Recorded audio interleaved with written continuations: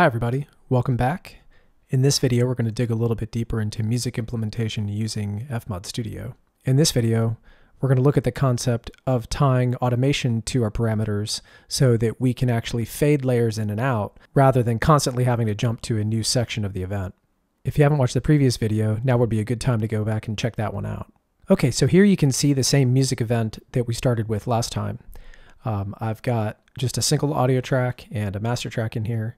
And my two parameters are enemies parameter, which counts from 0 up to a maximum of 30, and our player health, which starts at 100, and as the player takes damage, works its way back down to 0, at which point, obviously, the player is dead. So to get started here, I'm going to drag in a clip that I created that I want to use as my explore or idle loop, and this one's called percussion. So I'm going to drop that onto audio track 1. And now's a good time to go ahead and name that. And we can take a quick listen.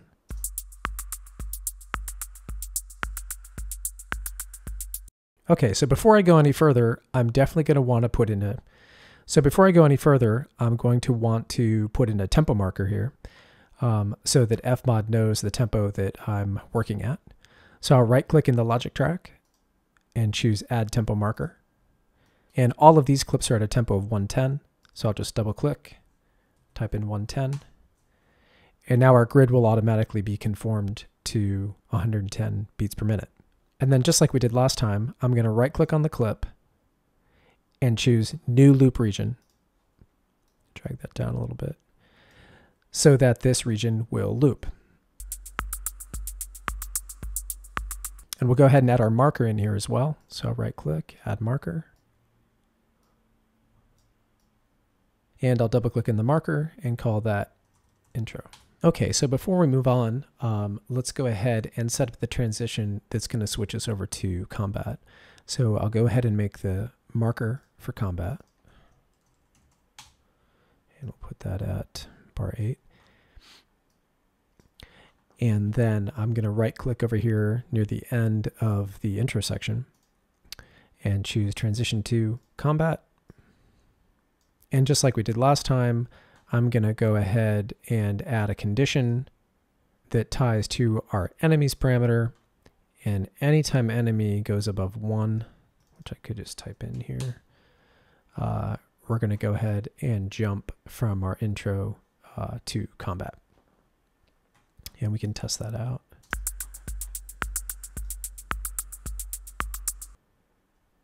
Okay, great. Okay, so the next thing I'm going to do is I'm going to start building this combat section. I'm going to keep the percussion part that I already have, so I'll just copy and paste that over. And then the base layer of combat, sort of the lowest intensity of combat, is going to be the percussion and a synth bass line. So I'm going to right click here, add an audio track. I'll call this bass. I'll bring in the synth bass.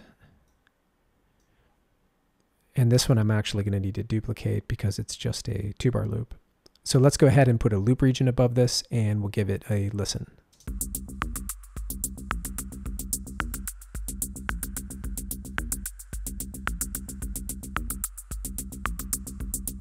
Okay, so now we're going to actually get into working in layers here. And what I'm going to do is I'll go ahead and make another audio track. This one is going to be for our strings and winds. And I'll bring in that clip. Drop it in there, bar 8. And you can hear what that sounds like.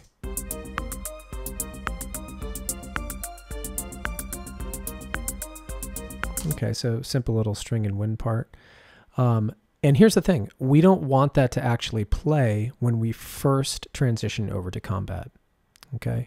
What we want to do is we want to actually fade that in so that when our enemy count gets above a certain level, the strings and winds come in and we don't have to wait until the end of a bar or anything like that.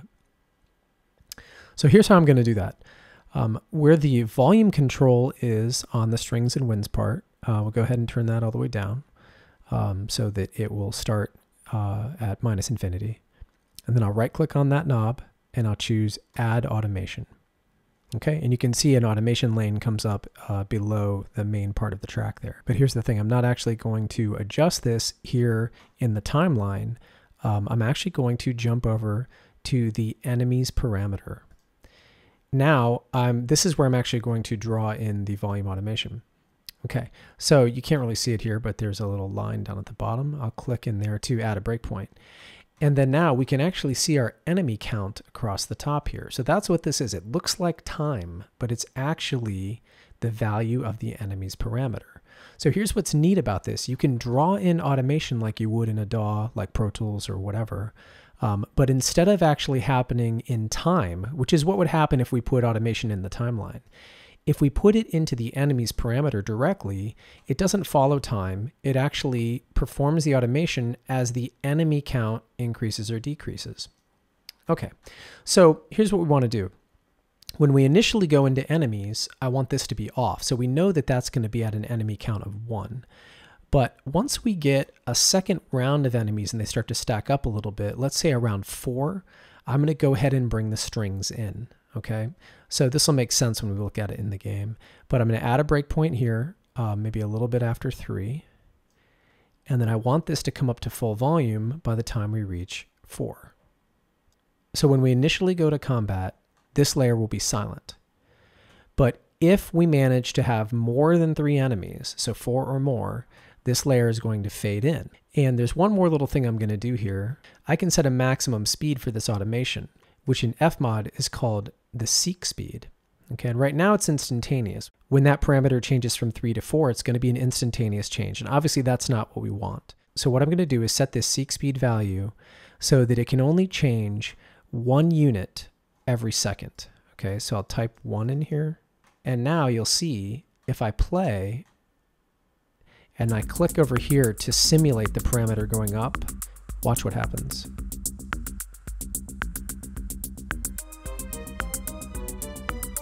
And it still may be a little too fast. So let's go ahead and change this to 0.5. Try that again.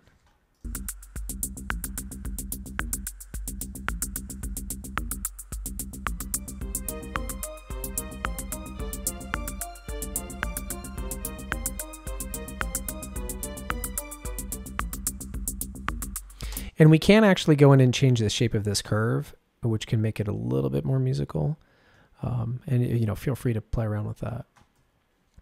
Okay, so jumping back over to the timeline, I don't have to I can hide this lane if it's taking up too much space on my screen, so I'll go ahead and hide that. So now we've got a combat loop that's going to happen.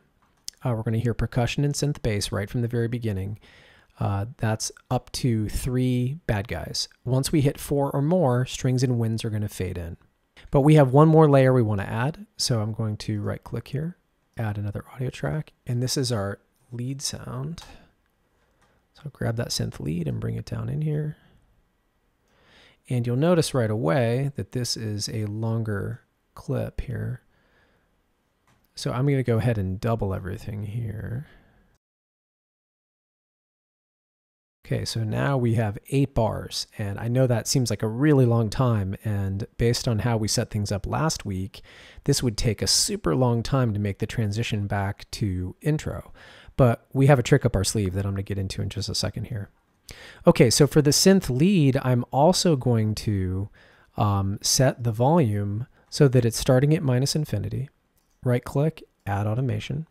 Then I'll go ahead and click on the enemies tab again, and we'll draw in some volume automation for the lead. So what I'll do here is, once again, add a breakpoint that starts us off at -80, which is hopefully inaudible. And for this one, we're going to wait until our enemy count gets above 7. So then what I'm going to do is click on around a little bit past 6, and then a little bit before 7. Bring this up. We'll go ahead and adjust the curve slightly. Maybe that'll help. Okay. And now the lead is going to fade in when we have more than 6 guys, so that's 7 or more, and it's going to fade back out when we fall below that. Okay, so let's go ahead and give that a listen. So I'm going to zoom out a bit here. So now you can see that full range of 0 to 30. Okay, so we'll start playback.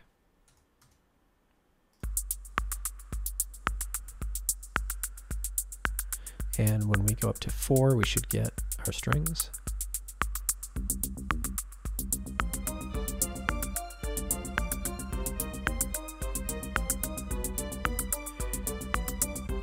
And if we go above 7, our lead's going to fade in.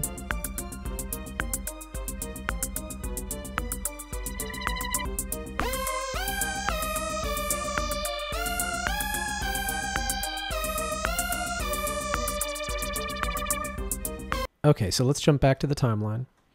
We still need to add the transition that takes us from combat back to the intro. And here's what we're going to do. We're going to do a cool little trick here. I'm going to right click in the logic track, and I'm going to create a transition region that goes back to intro. You'll notice that this looks a lot like a loop region. And I'm going to resize that to be the exact size of our 8 bars. And this is why having the correct tempo and meter in here is really, really important, because watch what I can do with this. Normally, if I go ahead and add a condition here, for example, parameter condition enemies goes back to 0, this is actually going to jump instantaneously. It's not going to wait for a downbeat or anything like that. It's just going to jump right away. Okay, so let's take a listen to what that would sound like.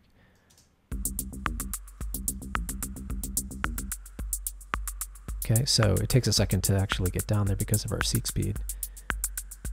So again, we'll jump back up. And as the parameter slowly works its way down, we jump back. Okay, but we can do something special with the transition region. You may have noticed down here, we can set the quantization interval. So I could say, the one I probably use the most is to jump on a bar. So you could say every 1 bar, check to see if that value is true. And if it is, then we're going to go ahead and make that transition. So again, it's super important that your tempo is correct here, or these quantization intervals are going to be meaningless. So now you can actually see these thin green lines that appear below the transition region. And that shows you that, at each bar, it's going to check the value of that parameter, and then it will jump back to the intro. Okay. So let's take a listen to that. So I'll set my enemy value to 2.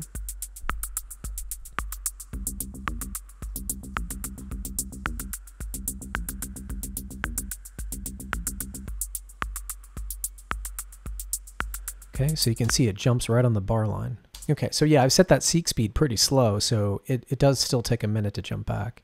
But remember, it'll be constantly changing as you're killing the bad guys inside the game. Okay, so that's how transition regions work. So now what we can do is we can go ahead and make our death section here. So I'm going to jump over, drop in a marker, and we'll call this death. Okay, and what I'll do is I'll go ahead and add another transition region to our combat section. So right click in the logic track, transition region to death. And let's make a little extra space for this here.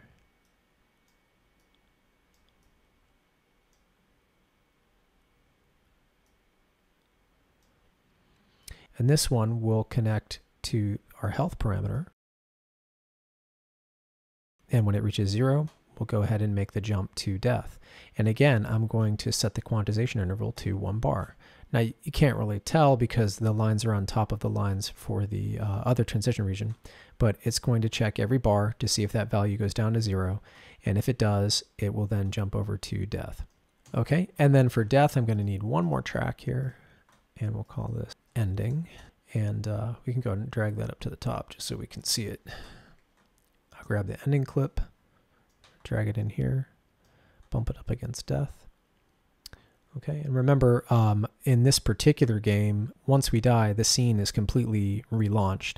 So we don't want to loop back and go back to the intro or anything like that. Okay, so let's take a listen to that.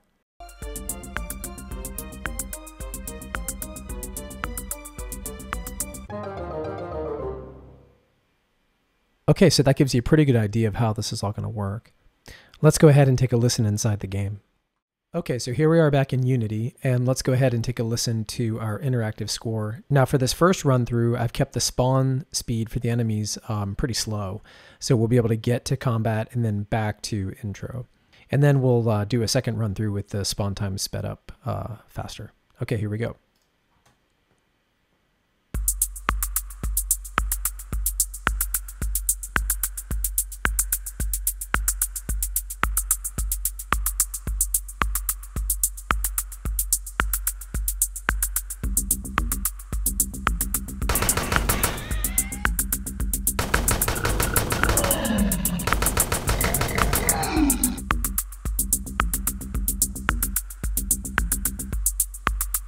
you can hear it switch back to intro. So now I've sped up the spawn time a bit. Let's go ahead and try it again.